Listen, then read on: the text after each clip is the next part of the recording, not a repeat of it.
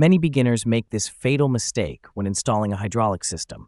They connect the pump's inlet and outlet backward. So, what happens next? Let's break it down.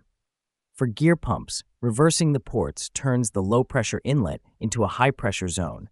This can instantly blow the oil seal, cause internal leakage, and make the O-rings explode like popcorn.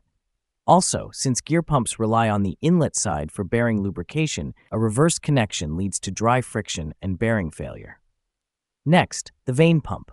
When the ports are reversed, the vanes are forced in the wrong direction. They can't extend properly, the pump fails to build pressure, and the vanes may even jam or break apart. Finally, the piston pump. If high-pressure oil enters the return chamber, the pistons push the wrong way, forcing the valve plate open, a direct path to total destruction. A fixed displacement pump may not even start, and a variable one could lose control completely. So never assume you can swap the inlet and outlet on a hydraulic pump. That's a shortcut to disaster. Follow Blince Hydraulic for more professional hydraulic insights.